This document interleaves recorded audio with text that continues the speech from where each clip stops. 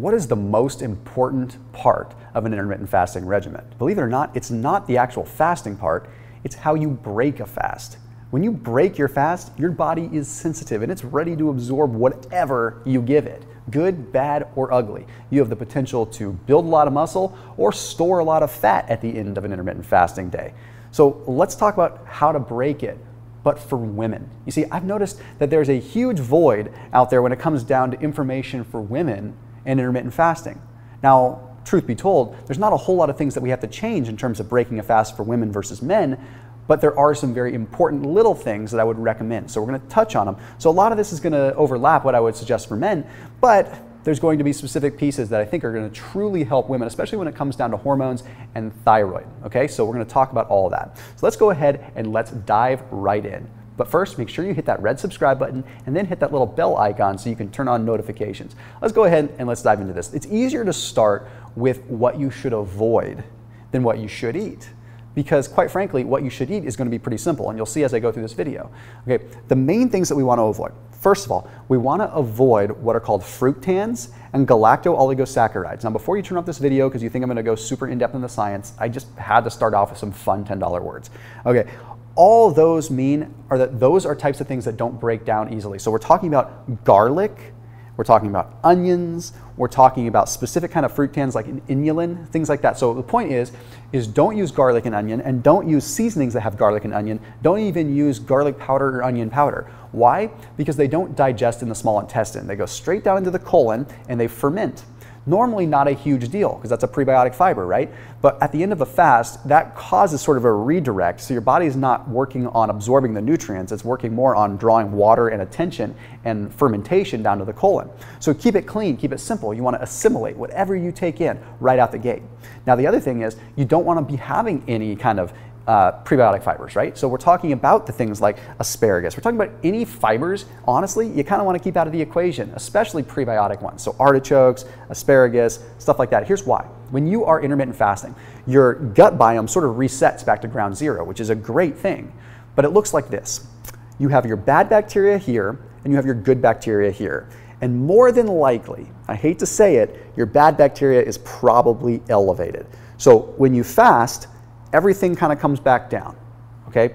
But you still have a higher ratio of bad bacteria to good bacteria. So what happens is when you eat prebiotic fiber, which is its job is to fertilize and grow existing bacteria in your gut, it's going to grow the bad bacteria more because you already have more of it. So it's feeding what you have, and if you have more, it's going to feed that one more. So what happens is you can actually cause gut dysbiosis. So when you break your fast, you actually want to avoid those veggies because you want to just bring it down with simple proteins and things like that so that eventually everything just balances back out. And then once you've been fasting for a while, you can have a little bit more flexibility of adding those veggies in. But quite frankly, on a fasting day, within the first couple hours of breaking your fast, you shouldn't be having those veggies. The other important thing to note is dairy. It's very easy to want to just consume a whey protein shake at the end of a fast because it's easy and it gets in your system. And I commend you for it because it's controlled, and I appreciate that. But dairy causes some pretty big surges of acid in the body. In fact, the Annals of Internal Medicine published a study that found when they took a look at people that had ulcers and people that didn't, when they had dairy, there was a much higher prevalence of acid because the protein and the calcium in dairy ends up causing a big surge of acid. You don't want that from a digestive benefit, but more importantly, we don't want the inflammatory effect. Remember, you're sensitive at the end of a fast. Dairy, as much as we might love it, is inflammatory. We have to accept that. So when we consume dairy at the end of a fast, we put ourselves in a highly inflammatory state, which is a stark contrast to the highly anti-inflammatory state that we're in when we're fasting. Why would we want to ruin it? So just save the dairy for later, or just don't even do it at all on an intermittent fasting day. Trust me, you'll live without it. The other things you want to be careful of, again, it kind of ropes back into the veggies, is going to be the cruciferous vegetables. You can have those, but I want you to have those 2 hours after you break your fast. Okay, everything will make sense when I put it all together. Cruciferous vegetables are hard to break down generally. And they also have something called raffinose in them. Raffinose is a sugar that breaks down very strangely in the body and causes you to be bloated. So let's just avoid that. Lastly, when you break your fast, avoid combining fats and carbs at all costs. I don't care if you are keto, I don't care if you're not keto. Fats and carbs together are not the answer, especially when you break a fast. Here's what happens. Okay, carbs spike your insulin, and insulin causes the cell doorway to open, and that means that nutrients can come in. if you spike your insulin with carbohydrates and you consume fats at the same time, guess what happens? The cell opens and the carbs come in, but guess what? So does fat. It goes right in, gets gobbled up in the cell and goes to storage. This is exacerbated after a fast. It's exacerbated because you're super insulin sensitive. You haven't eaten. So as soon as you eat something, your body's like gobble, gobble, gobble, and it wants to eat it. And you're combining fats and carbohydrates. The other thing we have to look at is something known as acylation-stimulating protein, which is indirectly increased by consuming fat. So when we consume fat in an insulin-sensitive state, we increase ASP. This ASP causes an insulin spike. So we get a double insulin spike, which means double fat storage. Case in point, you should be keeping it just lean protein. I'll give you the full protocol in just a minute. I have to explain something that's very important for women now.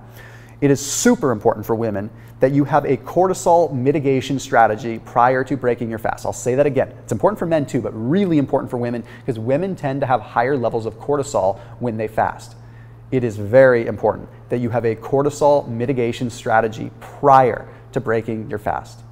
Cortisol is your best friend when it comes to fat burning, but it's also your worst enemy when it comes to fat storage. How does that make sense? Cortisol should be elevated while you're fasting. Cortisol should be elevated because it causes you to burn fat, but cortisol should not be elevated in combination with food. When cortisol is elevated in conjunction with food is when it causes storage.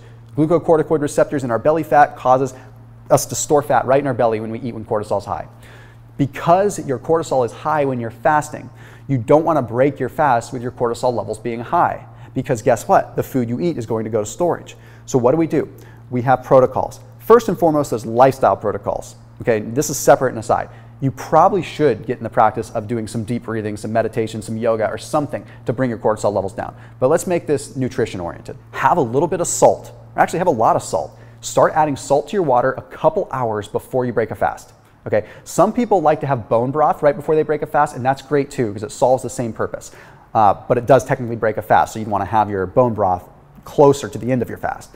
But otherwise, just add some salt to your water. Add a couple teaspoons. Get a good amount. Salt is going to back off the production of what's called aldosterone. Okay, aldosterone is something that regulates fluid retention and salt retention in the body. If we add some salt, aldosterone can decrease, which, believe it or not, aldosterone and cortisol synergistically work together. So if we have salt, aldosterone can drop, and therefore cortisol drops. Okay, not significantly, but enough to help us out. The next piece we have to look at is add a little bit of cinnamon. Okay, cinnamon, some will say it breaks a fast. I honestly say it doesn't. Add some cinnamon to a glass of water, warm water, whatever. Have some cinnamon tea. What cinnamon is going to do is it is going to moderate your cortisol levels, but it's also going to make it so that your blood sugar is a little bit lower. You see, it's interesting. Cinnamon does something known as, it mimics insulin. So it makes it so that the cells open up as if you had insulin in the system, but you don't. So you get all the benefits of consuming carbs as far as the cell opening up, but without actually consuming carbs. Okay, so it makes life really, really easy for you. It does this through something known as methyl hydroxychalcone polymer, which doesn't really matter. Another just like expensive word that I like to throw around, but all it is basically the way that cinnamon acts upon the cells. So it's really cool. So do that like an hour or so before you break a fast, and you're going to be in a good spot. Your cortisol levels are going to be a little bit lower. So now let's talk about what you should do when you're actually breaking the fast. Now I'm going to give you some specific protocols for your thyroid and everything like that, but the first big meat and potatoes, for lack of a better term, of this whole thing is you should really only be consuming lean protein, predominantly from a fish source. Okay, predominantly, even better, from a shellfish source. Take it or leave it, like it or love it, this is where the science points. It's just easy. White fish that is lean, like a halibut or a cod, or maybe even a haddock, or possibly even a Chilean sea bass or something like that, if you can get a clean one, is really, really good. Even better would be like some scallops, or would be some mussels, or would be some shrimp. I'll explain in a second. Okay, if you can't do that, which I understand you cannot always, a lean protein shake from pea, not from whey. Very important, it's not from whey. We don't want the inflammatory effects. So fish or a pea protein shake is going to be the ultimate best. Next up, third place is going to be a lean chicken, lean white meat, no added fats. If you need a recommendation on the pea protein, highly, highly recommend Sun Warrior's Warrior Blend. So it works well if you're keto or if you're not keto. And they've taken pea protein and combined it with a little bit of hemp, so you actually get a full spectrum, complete amino acid profile, all 9 aminos, but they also have some other things in there to round out the antioxidant profile, so it ends up being really good for breaking a fast. In fact, that's what I do a lot of times, even as a male. Now, it would work probably even better for a female in this case. So just so you know, there is a special link down below in the description if you want to take me up on that recommendation. Highly do recommend it. It's great whether you're keto, fasting, whatever you're doing. And plus a special discount for those of you that watch my videos, so can't beat that. Okay, the reason I prefer having some shellfish, and again, if you can't have shellfish, go ahead and just add these minerals in, is because you're going to get zinc. Women are much more prone to hypothyroidism. Okay, so at the end of a fast, your thyroid activity suppresses a little bit. It's normal. You're not eating, so of course your thyroid activity is going to suppress, but it will come back to normal. But let's take some extra precaution to take care of the thyroid. What does zinc do? Zinc doesn't affect the thyroid itself. Zinc affects thyroid receptors in the cells. If we have adequate amounts of zinc, then the cells can utilize the thyroid hormone that's available better, meaning we could effectively get by with less thyroid hormone because our cells are utilizing it better. So right at the end of a fast, this is exactly what we want. Thyroid levels are lower, so let's increase the cell's affinity for it. So we actually keep our metabolism revved up nice and hot. Again, men can benefit from this too, but I feel like it's important for women. So add a small amount of zinc, maybe 33 milligrams, 25 to 33 milligrams, kind of the tabs you see. That's fine, just get something like that. But preferentially, you'd want to be eating a little bit of shellfish. You can even have a protein shake with like a couple oysters or something. I know it's gross for some people, so I understand if you're just grossed out by that. Okay, next up, iodine. We need to do what we can to get some iodine in, and the way that I do that is if I am going to cook up some meat or if I am going to do something, I will have a little bit of like a seasoning that has some kelp or seaweed in it. Like, believe it or not, they're out there all the time. Just make sure they don't have the onion or the garlic, okay? Or get some seaweed flakes or some nori or some seaweed snacks, crumple them up and put them on your fish, put them on your oysters, put them on whatever, or just eat a couple seaweed snacks that don't have a bunch of oil in them along with your protein shake. Pretty simple, right? Now the big thing, on any day that you fast, okay, any day at all, okay, doesn't mean breaking your fast, it means the whole time of the day that you're fasting, you should not consume any gluten. Now, if you're keto, this isn't going to be an issue because you shouldn't be consuming gluten anyway unless you're getting it small amounts from soy sauce or something. On a day you fast, do not consume any gluten. It's something called molecular mimicry. When we consume gluten, what happens is this. Our body upregulates a protein known as zonulin. And this zonulin protein causes us to have a little bit of a leaky gut. And this leaky gut makes it so that larger molecules of protein and different things get into the bloodstream, which triggers a specific kind of immune response. Well, these antibodies that are designed to attack the zonulin response also cross-pollinate and attack the thyroid tissue. This is called molecular mimicry because the thyroid tissue looks so similar to some of these things that the antibodies are attacking that it actually attacks the thyroid and slows it down, slowing down your metabolism and potentially leading to some disease states that we really want to be careful of, right? Hashimoto, other even Graves' disease, things like that. We have to be careful with these things. We don't have answers entirely what's causing them, but we do know some of these things that affect them. So very, very important there. So case in point with this is your break fast meal should look so simple. A little bit of bone broth or a little bit of salt before, okay, some cinnamon, and then break your fast with lean protein. I would recommend something pretty simple. If you're 100 pounds or less, do about 3 ounces. If you're 100 pounds to 150 pounds, do 4 to 5 ounces of lean protein.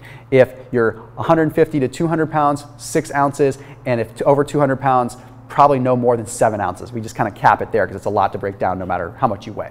Okay? Then a couple hours later, that's when you can have a little bit more enjoyment, a little bit more flexibility with your meals. What's important is that little 2-hour window right before you break your fast, when you break your fast, and an hour after you break your fast. Okay, that whole window is the most important. Now, I could expand a lot more, but you have to understand there's a lot that goes into this and a lot of different moving pieces. So if you post your comments down below and you try to generalize them into what would be a helpful video, something that's a big enough video for me to produce, I can look at that and I can evaluate if it's a good video to do. So as always, make sure you're keeping it locked in here on my channel. Make sure you check out Sun Warrior down below in the description, and thank you again for watching. See you soon.